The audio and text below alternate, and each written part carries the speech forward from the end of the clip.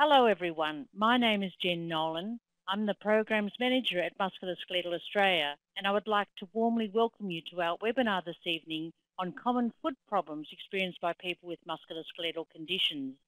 In line with Musculoskeletal Australia's focus on empowering consumers through education and support services, we've been offering a series of webinars for a consumer audience during 2019. Our list of webinars should be on your screens now. Now, I know some of you may be watching a webinar for the first time, so if you have any problems during the webinar, please phone the number in the chat box on the left of your screen or type a message in the chat box. My colleague Helen is typing a message in the chat box now. As a backup, everyone will receive a recording of the webinar presentation by early next week. So if any problem can't be resolved this evening, you'll be able to view the recording. If you are listening via the phone, you will notice a small time delay between the audio and the screen. This is normal, so don't be concerned. Also, our presenter will answer questions at the end of her presentation, but you can type questions for her at any time. Again, type your questions in the chat box and press the Enter key on your computer. Can I suggest that you don't leave your questions to the last minute, as we will aim to finish no later than 8 p.m. Australian Eastern Standard Time. Questions will only be answered during the webinar, so again, this is a reason to not leave your questions to the last minute. I'd also be very grateful if all participants could take a moment to respond to our feedback survey, which will come on your screen at the end of tonight's presentation. Our presenter for this evening is Professor Deborah Turner. Professor Turner graduated as a podiatrist in 1996 and worked as a clinical specialist podiatrist in rheumatology and as a researcher at the University of Leeds. She gained her PhD in 2003, which focused on biomechanical foot function in patients with foot ulceration. In 2007, she gained a prestigious allied health professional academic fellowship through Arthritis Research UK and undertook formal training in diagnostic ultrasound and injection therapy. She has undertaken a broad program of research focused on investigating how inflammatory arthritis affects the feet, especially in those with rheumatoid arthritis, psoriatic arthritis, and juvenile idiopathic arthritis, and has published widely in the field. She is currently a professor of podiatric medicine based at the University of Western Sydney since her arrival in Australia in 2015. We're extremely grateful to Debbie for presenting this evening's webinar, and without further ado, I'll hand proceedings over to her. Thanks very much, Debbie. Thanks for the kind introduction, Jen. Yes, I'm delighted to speak to you this evening, and we're going to focus on some of the most common foot problems experienced by people. And we're going to specifically look to focus on ways in which you might be able to manage some of the conditions yourself and highlight where we have evidence base to support the treatment interventions that we have. So what do I aim to do with you this evening? Well, as I said, we'll talk about some of the most common causes of foot pain and problems. And what we'll talk about really is around the evidence that supports some of the various treatment approaches. And as you'll see as we progress through the talk this evening, unfortunately, the foot is a very neglected area for research. And you will find that very often I will be highlighting that we have a lack of high quality evidence to support some of our treatment modalities. What we'll talk about are some of the common questions that you may well have, hopefully, and then at the end I will direct you towards some useful resources that you may find valuable in helping you manage some foot problems that you may well have. So how common is foot pain? Well, it's actually very, very common, so it's quite surprising that there's so little research that's actually out there that focuses on some of our treatment interventions. Some of the prevalence studies that we have looked and established that around 1 in 5 people over the age of 45 will suffer from foot pain. And 2/3 of these will report significant disabilities in their ability to undertake activities of daily living. When we look at some of the national data sets from the United States of America, there is evidence to support that it's a really common reason why people will go and seek an appointment with their physician. It's one of the top 20 of office visits in patients who are over 65.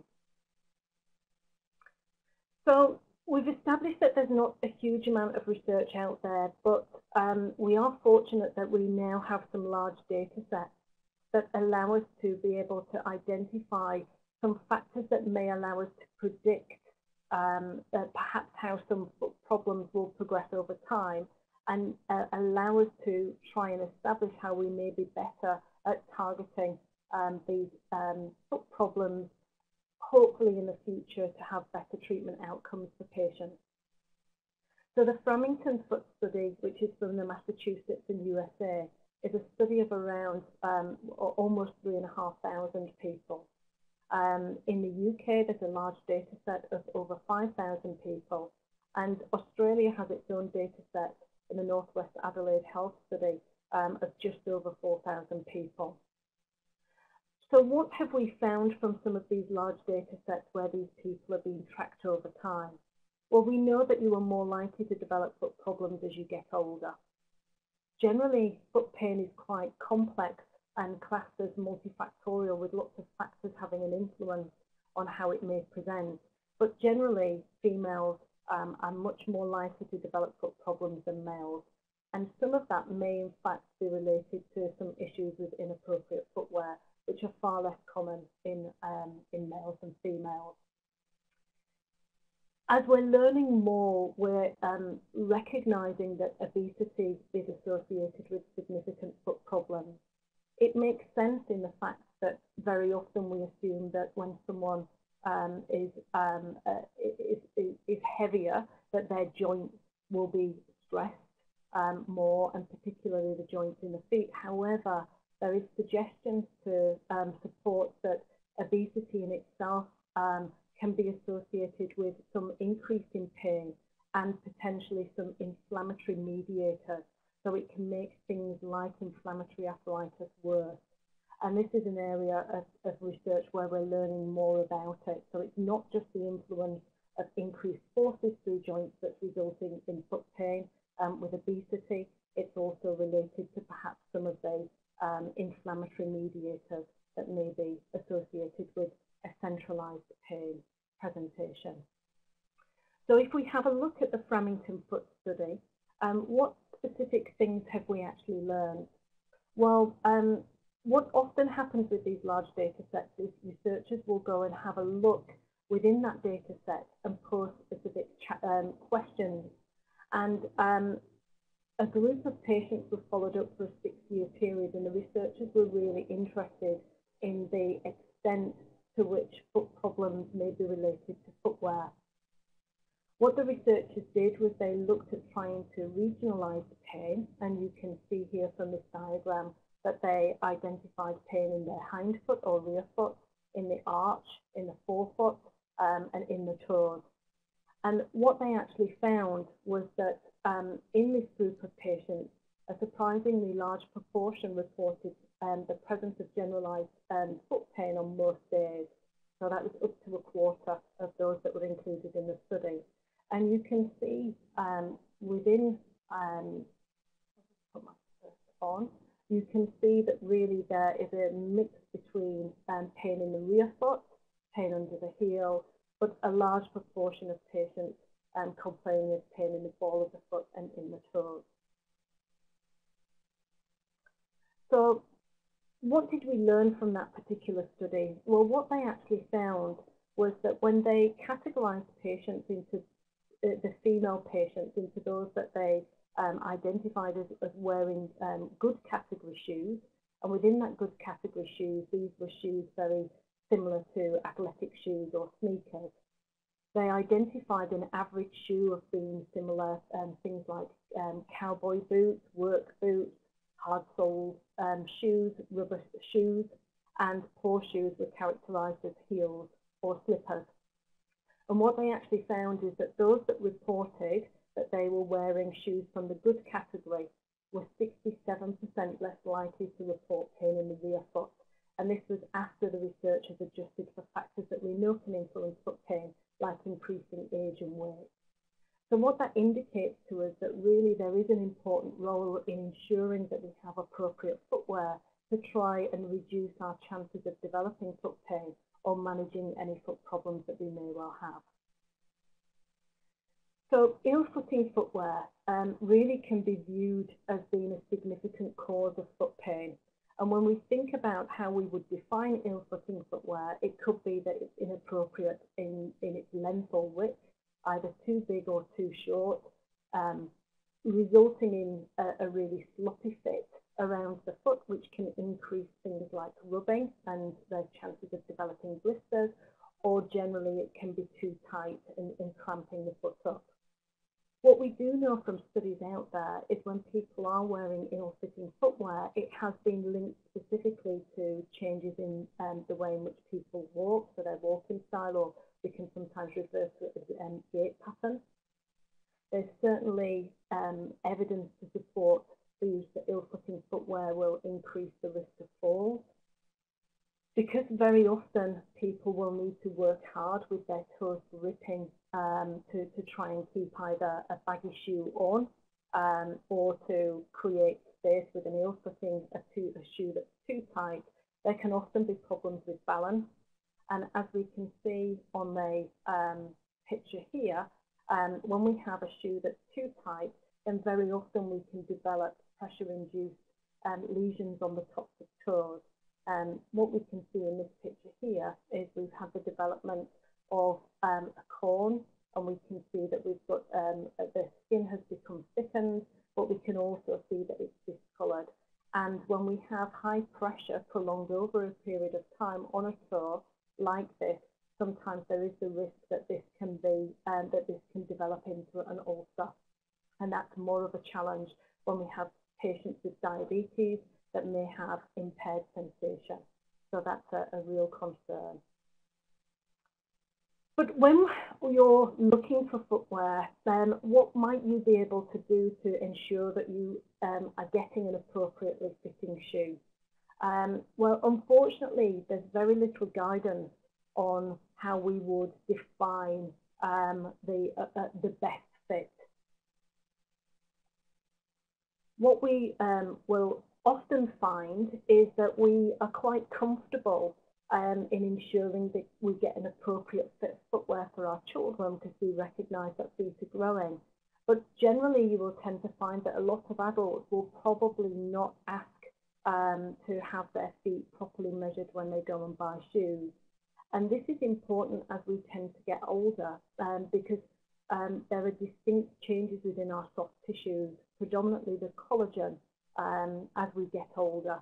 And the foot really is quite collagen rich in the fact that our muscle tendons and our ligaments contain a lot of collagen, and generally they will change as we get older with a tendency for the foot to widen. And so we have a stretch on our intermetatarsal ligament that we can see here. We will talk about this tendon in a little while. This is the posterior tibial tendon, which is really important in helping us maintain the arch of our foot. That can tend to get stretched over time, causing a lowering of the arch.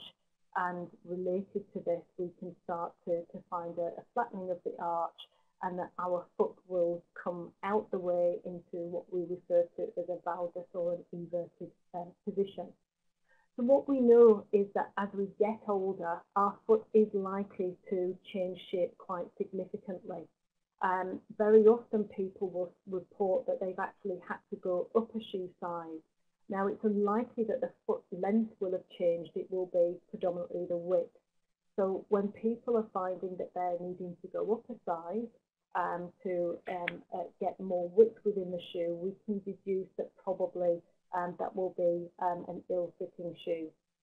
So one of the key things that we can do is ensure that we get our feet properly measured. What we've also got to recognise with footwear is that very similar to clothes, sometimes the size of clothes can vary dependent on which shop you visit. Likewise, just because you are a size 7 in one brand does not necessarily mean that you're a size 7 in another brand. It will all depend on the last that the shoemaker actually uses.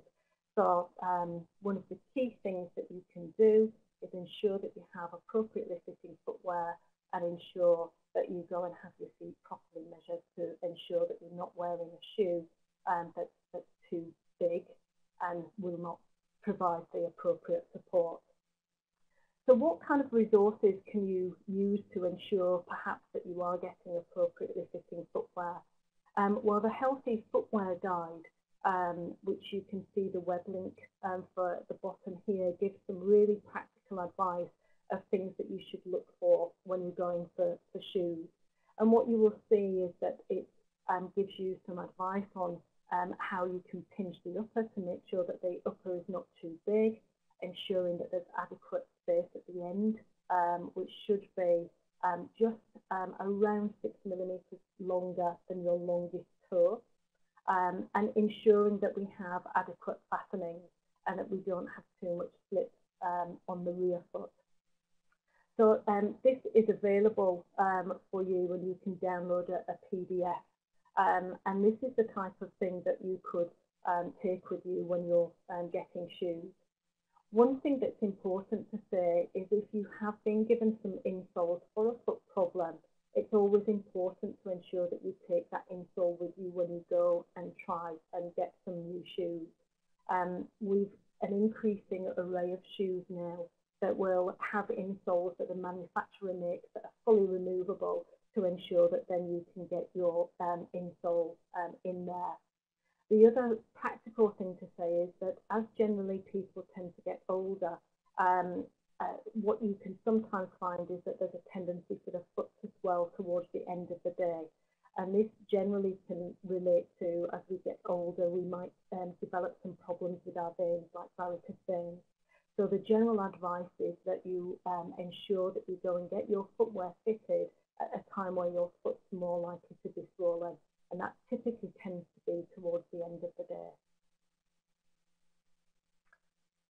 In terms of other useful information that you can have, then the Australian Podiatry Association has a patient-facing website where you can see, I've just taken an example from here, and it has a series of leaflets that you can access to find out a little bit more information around common foot problems, but also around advice on how you might be able to find appropriate shoes and ensure that you get them fitted properly.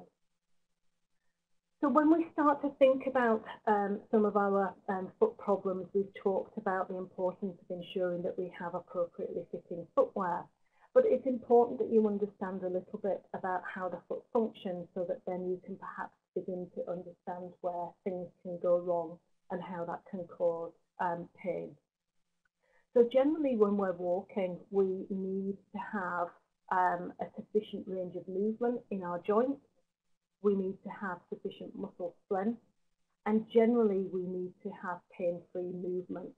If we have pain during certain parts of the walking cycle, generally most people with intact sensation will compensate and try and adapt their walking style to avoid pain.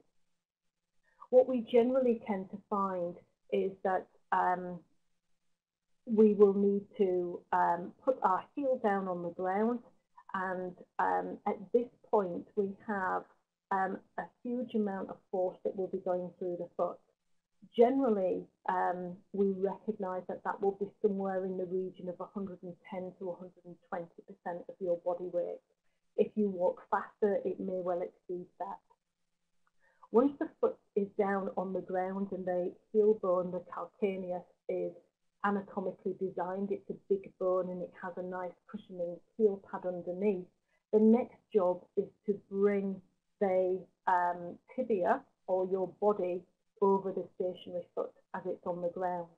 And to be able to do this, you need sufficient movement at the ankle joint, and you also need sufficient movement at the joint under the ankle joint that we refer to as the subtalar joint.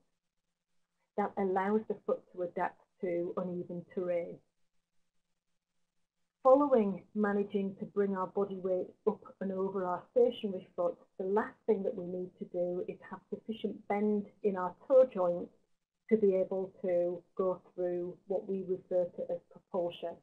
And effectively, you can visualize this as being a runner on a starting track, because generally at this point in the walking cycle, we need our muscles to generate enough power to be able to power our foot off, because most of the movement in swing, we actually don't use any muscles. It relies on a good push off from the foot to take the limb through swing. And one of the key things that we will look for when we're looking to see adequate function of the foot is things like pressure measurement, which we can see here, and we will look for something like a normal force time curve, which we can see here. And we can see that we have a big peak of activity when our heel is down on the ground and our period of weight acceptance, and then we can see that we have another big burst of activity as we're needing to push the foot off the ground. And what parts of the foot tend to be loaded? Well, this is a diagram which is combining the force time curve that we've just talked about with highlighted areas of which parts of the foot are contributing to the kind of force time curve.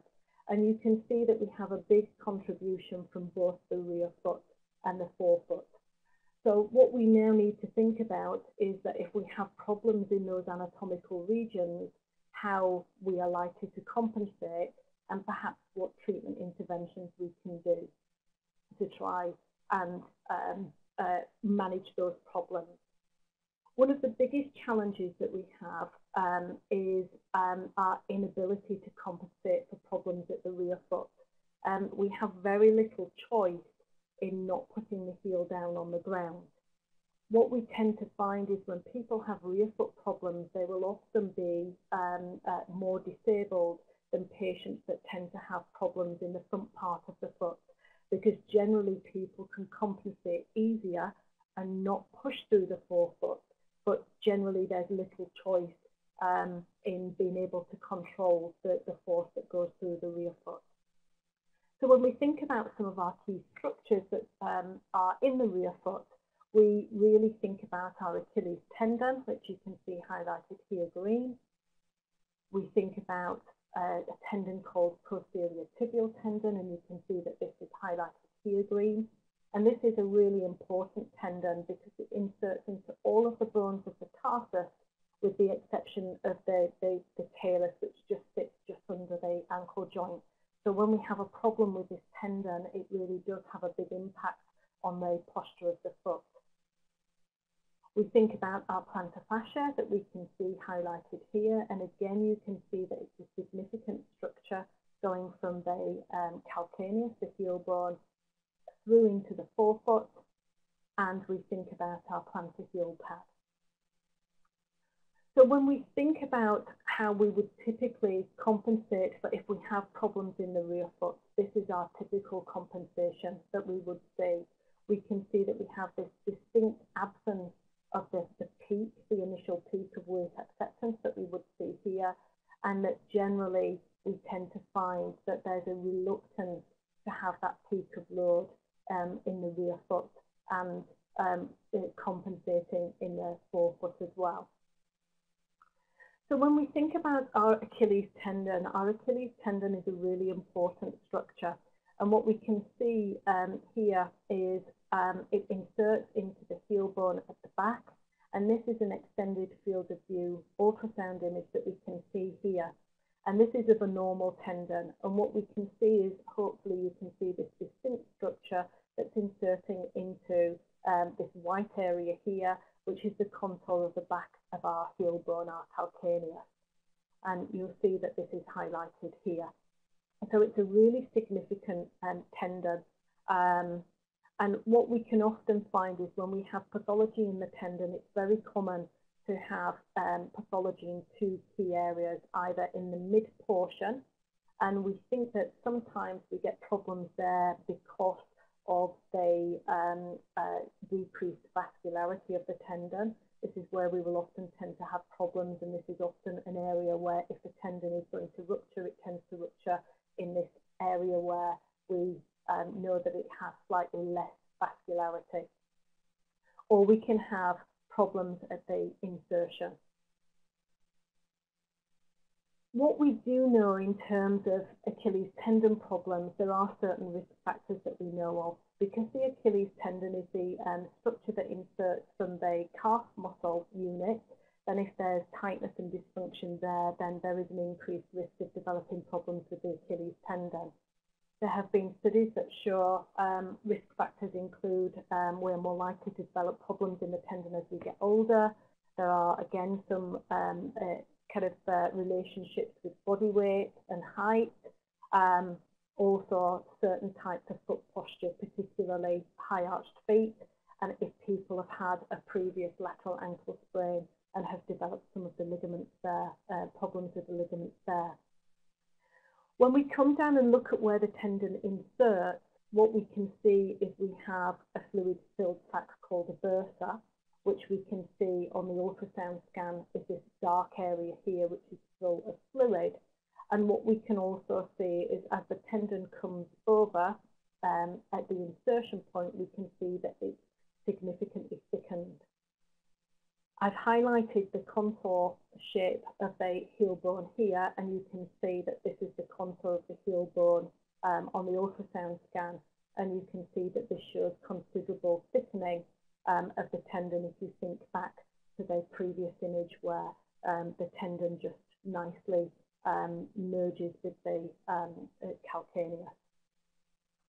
What we know is with the insertional problems, which are a little bit different to the problems in the mid portion, is when we have the inflamed tissue that sits over the calcaneus, over time, we can start to see some changes in the actual heel bone themselves. So this is an irregularity of the bone, which then can start to mechanically irritate the overlying tendon. So we can see highlighted by the arrow there that that's a potential site for ongoing problems with that tendon. So what do we know about the treatments that we have for the Achilles tendon problems? Well, generally, on the whole, there's probably more evidence to support the use of exercises, or what we often refer to as loading protocols.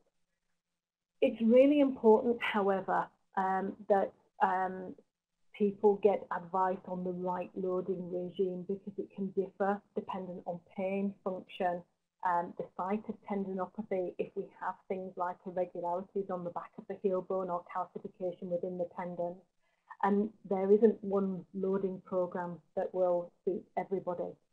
So it's always worthwhile going and getting some advice from a podiatrist or physiotherapist in terms of what the right program may well be. There's evidence for the use of ultrasound-guided injections in non-athletic populations for Achilles tendon problems. There's some evidence for the use of insoles, however, no added benefit over the loading programs, so the physiotherapy, and there's sparse evidence for interventions like soft tissue mobilization. When we now think about plantar heel pain, this is another challenging problem, and really with quite a high prevalence in the general population. It's been estimated that around 10% of people in the USA will present with heel pain over the course of their lives, and 83% of those will be during their working life. So it has the potential to have significant cost implications for society. What we know, very similar to some of the things that we've already talked about, increased body mass is a strong risk factor for developing plantar heel problems, and there is some suggestion that changes in foot posture can predispose people to plantar heel pain. Those that have occupations that involve prolonged standing are in increased risk, and generally inappropriate footwear, particularly when combined when people have a kind of a health, fitness kick and rapidly increase their activity, combined with inappropriate footwear can often be the start of plantar heel pain. We can see in this image here an X-ray of a plantar heel spur, and it's difficult to know whether there is a strong relationship between the presence of heel spurs and plantar fasciitis, for example. Very often they're considered to be a coincidental imaging finding, but because very often they're found when people have plantar heel pain, very often people assume that the spur is a cause of the plantar heel pain, but the relationship is not quite so clear. So what would the presenting symptoms of plantar fasciitis be? Well, pain and discomfort in the plantar fascial region, which we can see being palpated here. This is where one of the major insertions is. And one of the characteristic things is that it's pain on first weight bearing. So when people first get up in the morning, they will describe that it's really disabling foot pain, which tends to get a little bit better as they've walked around, but then comes on and is quite problematic towards the end of the day. Because it has quite a predictable clinical pattern, very often a diagnosis is made on clinical examination, and imaging like ultrasound or MRI scans very often are reserved for when people have failed to respond to interventions, or their clinical pattern is not quite consistent with the normal pattern of plantar fasciitis. Here we see an ultrasound scan that shows a patient that had plantar fasciitis affecting one side. And what we can see is this structure here, this dark structure here, and this is the calcaneus bone, and this is the thickness of the plantar fascia. And we expect a thickness of around 4 millimeters, and generally when we start to see above 4.5 millimeters, that's often consistent with symptoms of plantar fasciitis, and we can see when we compare the symptomatic side to the non-symptomatic side, we can see that there's a significant, it's almost double the thickness. So ultrasound imaging can be quite useful in terms of monitoring the effect of interventions, and certainly an improvement in symptoms does tend to correlate with a reduction in the thickness of the plantar fascia over time. When we think about the varying treatment options for plantar heel pain, well, there's lots of interventions, including anti-inflammatory drugs, orthotics, physical therapies, shockwave therapy, laser therapy, and steroid injections. However, whilst there are an array of treatments, generally there is very little guidance as to which treatment intervention might be superior compared to the others. A recent study suggested that really the commonly used treatments, generally there is very little difference in whether one is superior relative to the others. Generally, the combination of a steroid injection with exercise and extracorporeal shockwave therapy would seem to be most effective for the management of short, medium and long-term pain or function. However, we've always got to consider the relative merits versus risks. So we can see that there's lots more research that's needed here. When we move on and think about problems with the posterior tibial tendon, which is often referred to as posterior tibial tendon dysfunction, again, this is a relatively common foot problem. It's around 3% in females over 40, but as we tend to get older, it can affect up to about 10% of the elderly population. What we tend to know is that there are some recognised risk factors. So sometimes people can have the presence of an extra bone, an accessory bone, and we can see on this X-ray here where the arrows are that we have an extra bone just near the navicular, which is where the tendon would be. We have one within the tendon here, and one where the accessory ossicle is actually kind of fused with the navicular. And very often the problems associated in this area is where the navicular bone becomes very prominent and gets mechanically irritated and rubbed from footwear. Other conditions can predispose to problems with the tendon, particularly inflammatory joint diseases like rheumatoid arthritis, connective tissue disorders like hypermobility. What we do know is when people have problems with this tendon, it can be correlated with musculoskeletal complaints elsewhere in the body, particularly pain at the front part of the knee, low back pain, and the development of osteoarthritis changes in the midfoot. So again, we have a relatively lack of high quality evidence for posterior tibial dysfunction. One of the key things that we aim to do as podiatrists is to try and support the medial longitudinal arch with something like an orthotic here, so to provide stability at the point where the tendon inserts in. And we will be very concerned when we see early changes, as we see here with the pressure profiles, where we can see loading in the midfoot on this one side, where we can see that the deformity is worse.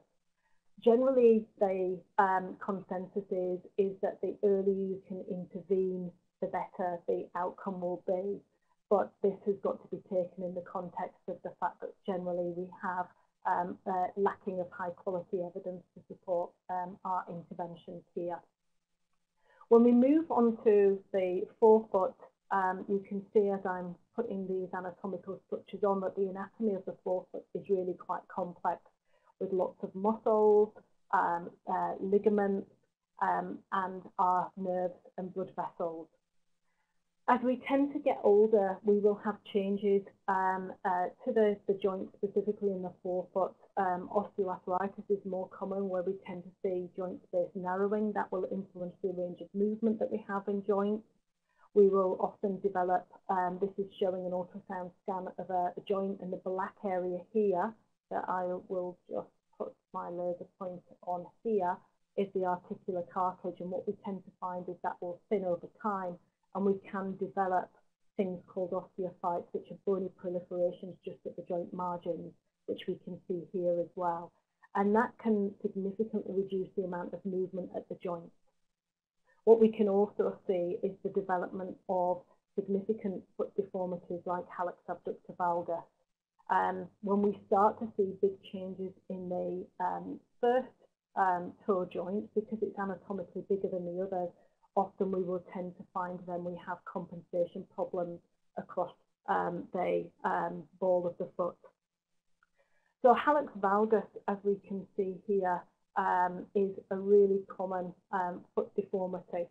And generally it's where we see changes within the joint, but combined with these soft tissue changes. Often we will get a rub across the joint and the development of a bursa, which is a little bit like a blister, but it sits under the skin.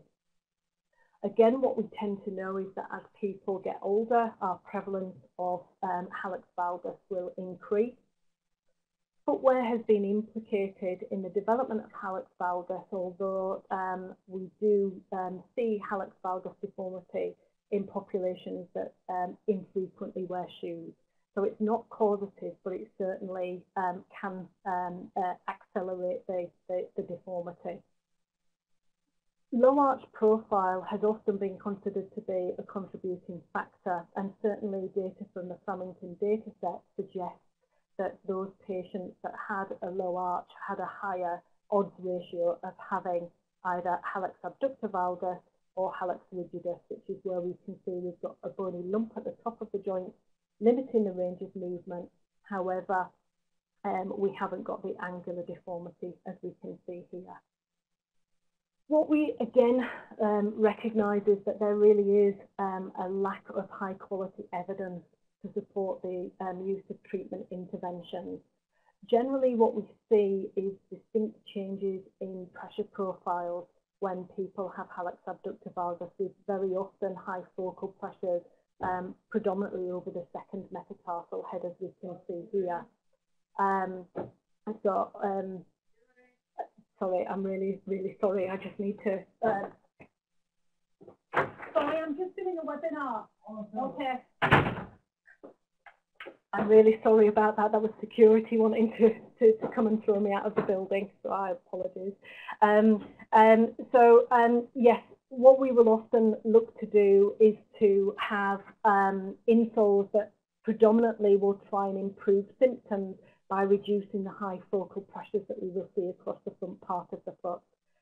To date, there's only been really 2 randomised clinical trials specifically focusing on osteoarthritis at the first metatarsal phalangeal joint. Those have included insoles and rocker shoes. What they found is both of those interventions showed a clinically meaningful improvement, but really there was no difference between the 2 treatment interventions.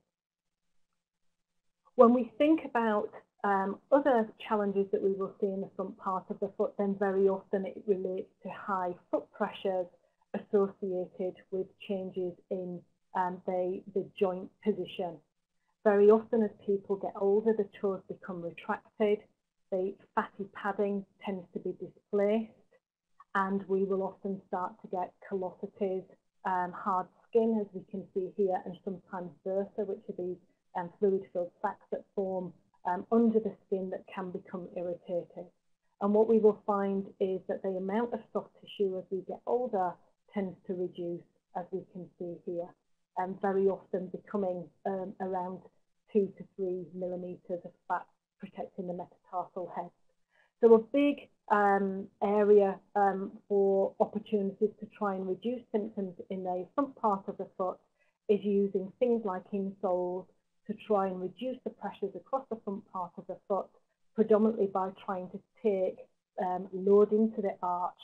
Pressure equals force over area. If we can increase the contact area of the foot, we automatically will reduce pressures across the front part of the foot, and generally the research suggests that when we reduce pressures, we reduce pain. One other consideration is whether we actually start to develop lesions between the metatarsals. And when we start to see deformities like this, we can often be suspicious of the development of bursts between the metatarsal heads or development of something called a neuroma, which is where we get irritation of the nerves that run up between the metatarsal heads. And one of the approaches is that the transverse metatarsal arch, you can see the metatarsals here, often form this transverse arch, is to try and use something like this, like a metatarsal dome, to try and support this transverse metatarsal arch and to try and decompress any lesions that may form underneath. Ultrasound, as we can see here, to guide injections into neuroma or bursa have been shown to be useful, but again, there is limited evidence to support their use. When we think around our skin, generally as we get older, we will see thinning of the skin. Very often our skin starts to get drier because we have our sebaceous glands that are not as effective at secreting the lubricants. We may well see our skin generally becomes more fragile, and we've always got to be looking for potential pigmentation problems. Very often people forget to put sun cream on their feet, and very often will not look at them very well, so it's always important to look for potential development of melanoma. Any lesion that's irregular, change in shape or colour, the recommendation will be to get that checked out. When we think about our nails, then one of the key things that we recognise is generally they will tend to get thicker as people get older and can be more challenging to cut. There's potentially an increased prevalence of things like fungal infections as people potentially become a little bit more immunocompromised, particularly if they have other medical conditions. And as nails become difficult to cut, then sometimes we can end up with instances like this, where people really have struggled to cut their toenails and then become quite embarrassed about seeking help. The thing to say is that all of these conditions, a podiatrist would be able to cut these nails down very, very quickly, reduce symptoms, and it's certainly not anything to kind of for patients to feel that they're too embarrassed to go and seek help. This is an example of an ingrowing toenail, which again, with a look on aesthetic, if someone's suitable, the nail can be trimmed back very quickly, and this will resolve very, very well. So really, people often don't recognise the scope of a podiatrist and what a podiatrist can do. They're highly skilled professionals that are able to look at the biomechanics and look towards orthotics to try and improve foot function, but also can inject joints and do minor surgical procedures. Generally, I would recommend that people do consider, if they have foot problems, going and seeing a podiatrist and getting some specific advice of how to best manage their foot problems. So to conclude, foot problems really are common, and it is very surprising that we still have such a lack of research to guide clinicians on how to best treat some of the common foot problems. Footwear is absolutely essential. It can be a major source of foot pain, so I would always recommend that people ensure that they go and have their footwear properly fitted. And there are lots of resources there, particularly through the podiatry professional websites. And here you can see that I've got the link to the College of Podiatry at the bottom, which is a UK-based resource, but a lot of the information is relevant to people in Australia, and information from the Australian Podiatry Association. Thank you. Thanks very much, Debbie, for a very comprehensive presentation. It's interesting, you know, I'm just intrigued as to why there is so little research, you know, in the sort of area of podiatry and in relation to feet. I mean, they're such an incredibly important part of our bodies. So why do you think that is? Are they just taken for granted? I think they are taken for granted, and I think you know, very often they're regarded as not being very sexy either. So from a funding perspective, I think the fact that very often we can hide our feet away in shoes, very often they're hidden, and even in conditions where we know that there are major impacts, like diabetes, for example, there is still the suggestion that a lot of health professionals simply don't ask patients about problems with their feet, and certainly don't do that in routine consultations. So I think that it's a number of factors. I encourage people to type in any questions that they have about the presentation. There's one question that's come through, Debbie, in relation to the query: does Morton's foot affect load to the second and third MTP joints? Yeah, there is a suggestion that the alignment, so the shape of the metatarsal heads, but also the length of the digits can affect the load patterns that people can have. Absolutely. What we do tend to find is, whilst pressure measurement is a really useful tool, what we actually know is that there's a lot of variability from person to person as well. So often what you will tend to find is that, yes, there might be issues related to the geometry and the length of the metatarsals, but also it can be to do with perhaps compensations elsewhere. So it can be really challenging in terms of saying, yes, this relates to this, because you know, people compensate in a number of different ways. But yes, certainly the alignment of the transverse metatarsal arch and the length of the second relative to the first and the third have certainly been implicated in symptoms in the forefoot, yes. Another question, Debbie, that I know probably very much depends on individual circumstances. Someone's asking a question in regards to how successful is surgery? Yeah, I think what you will find is that there's lots of different surgical approaches as well.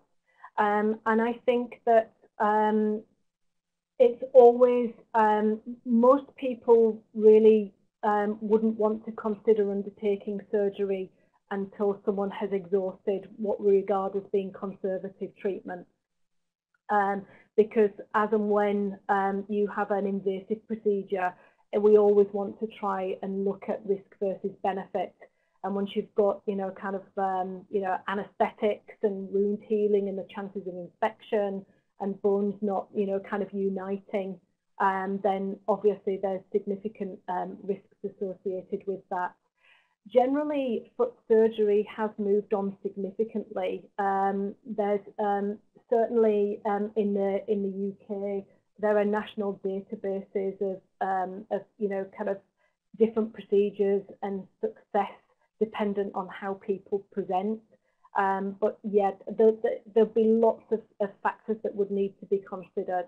But generally, I think that speak to the surgeon that you're going to be liaising with, see how many procedures that they've done, what their general success rates are, and most surgeons will be happy to discuss that. And Debbie, does the regular wearing of orthotics cause a stiff foot? There's, as you can see from the talk today, that generally we have so little evidence for some of our major cornerstones of care, that generally we don't have the long-term studies to suggest, whether there are benefits to wearing orthotics or whether there might be negatives to wearing orthotics over time.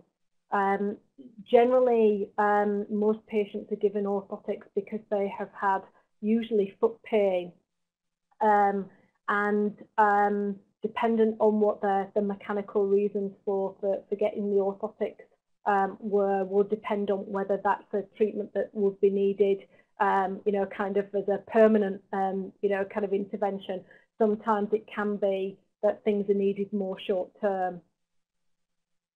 And Debbie, are there any medical conditions that may predispose someone to stress fractures of the MT? I'm sorry, I don't know what that stands for. So I'm assuming that they possibly mean metatarsal. So in terms of stress fractures, yeah, there are two ways in which a stress fracture can happen. One is that it's relatively normal load on a bone that isn't normal, i.e. a bone that has reduced bone mineral density, and there's lots of different medical conditions that can be associated with that. Generally, as people get older, particularly females, once they've gone through the menopause, will have a reduction in their bone mineral density. So it could be kind of normal factors on a bone with low mineral density, or it could be that it's a normal bone with increased mechanical load, and that's often when we start to see those injuries in kind of the military, or in people that are doing lots of running, for example. Again, there is some suggestion that there's two sites that are a little bit more predisposed, the second and the fifth, and yeah, things that might mechanically overload those areas might increase the risk. And Debbie, what do podiatrists do to help people with diabetic foot pain? With diabetic foot pain, pain is a very complex area, and very often the challenge with people with diabetes is the absence of pain. When people do have pain, it's really dependent. It could be coming from a number of different sources. Sometimes when people have very poor blood sugar, that can be associated with something that we call positive neuropathy. So there are certain things, very often a podiatrist would be working as part of a multidisciplinary team. There are certain, kind of treatments that can be piloted, but it really would be, the first job would be to try and find where the origin of the pain is coming from. And what are your comments about perineal, I think, split tears? Is this best managed in a moon boot or rehab? It really depends. So the peroneal tendons are so what we were talking about, the posterior tibial tendon. The peroneal tendons are on the other side, and they're equally as important as the post-tib tendon. They're two tendons that sit next to each other, and it probably depends on where the tear is and what the cause has been. Sometimes if there's irregularities on the side of the bone, they can mechanically irritate. If we've had some damage of ligaments or some structures called retinaculum, the tendons can actually dislocate as people are walking. So it would depend just exactly. There's a lot of potential areas where that tear could be. If it's up near the ankle joint, if it's down more towards the bottom of the the base of the fifth toe, will kind of depend on where it is, how bad it is, as to kind of what the best intervention may be. And Debbie, do you think foot massage is good for foot problems? There really is very little evidence to kind of support the use of foot massage. I certainly have had a lot of patients that get benefit. Then they describe that they have like pain and tension in their feet, and that by having the massage increases their local circulation. Certainly, patients report a short-term benefit. There's certainly no evidence to suggest that massage does harm, but it's again one of those areas where there's probably little evidence to suggest that it really is effective as a long-term. And someone recently had 3 bones in their left midfoot fused, and will have the same surgery done on their right foot, and is just commenting that it's removed their arthritis immediately. So good result. Any comment there? I would say that generally having arthritis in the middle part of the foot is probably one of the areas where we know the little about. Certainly what we do know is that arthritis in the midfoot very often doesn't respond well to orthotics. So it's excellent to hear that someone has had a good result from having some fusion there.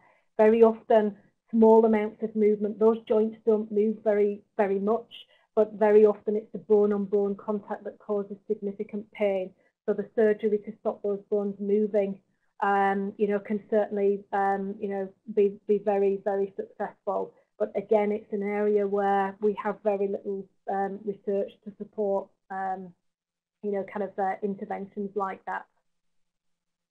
Debbie, what's the height to weight relationship you mentioned that has an association with Achilles tendonitis? So generally what you tend to kind of find is that when we're looking at Achilles tendon and we're looking at how we might measure and define pathology, certainly what we tend to know is that we can expect the tendon to be a little bit thicker when people are a little bit more active, certainly in terms of just kind of tightness of structures. So generally when you're wanting to try and compare, you would want to try and match as much as possible. But yeah, again, tightness and an increase in body mass is supposed to increase the mechanical tension in the structure and predispose it to problems. And how successfully are leg length discrepancies managed with a heel, wedge or lift?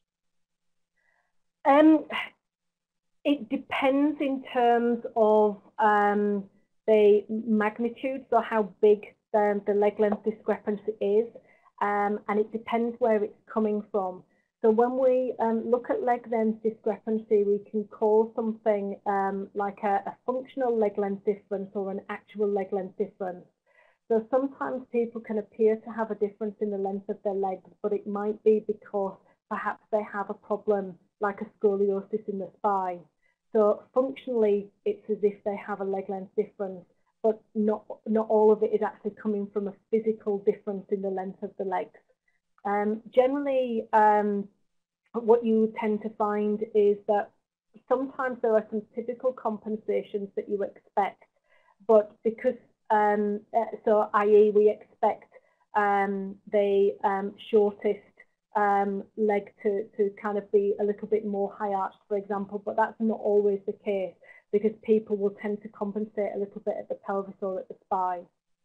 But yet, kind of the heel raises can be quite effective, but generally when you have a heel raise, you might encourage tightening in the hamstrings and the calf muscles at the back. So generally you would want to incorporate that with some stretching as well.